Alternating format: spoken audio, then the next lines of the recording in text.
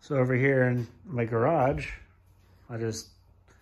because we have longer frost seasons and winters, I do all my starts and plants in the garage under artificial lighting. And this is a new light here, a Mars Hydro TSL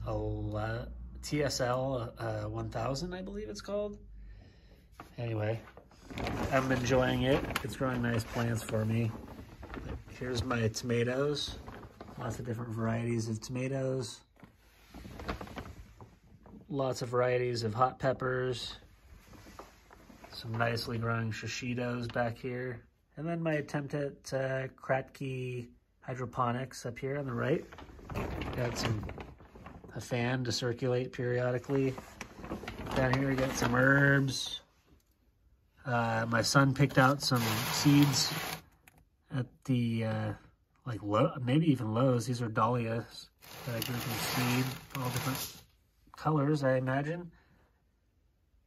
Some lettuce. We have lots of lettuce outside, but I threw a mix in a little deal here. And then Japanese Murasaki sweet potatoes that we started in the garage in one of these kind of shoebox containers. We just turned them on their side and added soil mix and kept it moist, and it's produced quite a lot of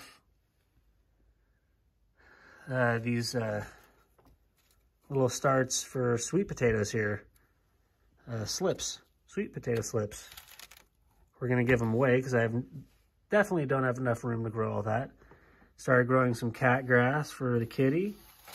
And then we have some cactus growing from seed that I did for fun. Yeah, that's kind of it inside. I'll probably share a video of what's going on outdoors, maybe in the next couple of days.